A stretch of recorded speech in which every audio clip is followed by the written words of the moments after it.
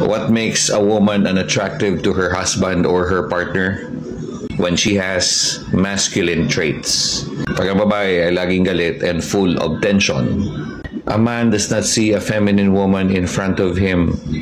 Pangalawa, she shouts all the time, naninigaw siya, sumisigaw.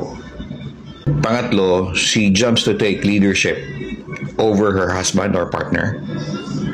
Her husband's duties or his actions.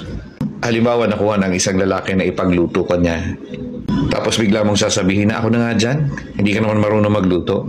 Baka hindi masarap yung kalalabasan niyan. Huwag niyong gagawin yon. Let him do it. Huwag niyo siyang pakikialaman. Nagluluto na nga eh. Tandaan niyo, do not jump to take leadership.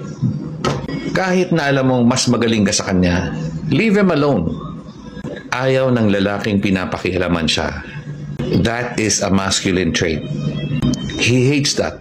And lastly, a loud voice. If you're constantly loud, alam mo yun, if you are a loud-voiced woman, the man doesn't get attracted to that. Ayaw na ayaw yan ng mga lalaki. Kahit ako, ayoko. Especially if yung lalaki is not loud. Wala namang masama maging soft-spoken eh. Pag ganun ang isang babae, blessing yan.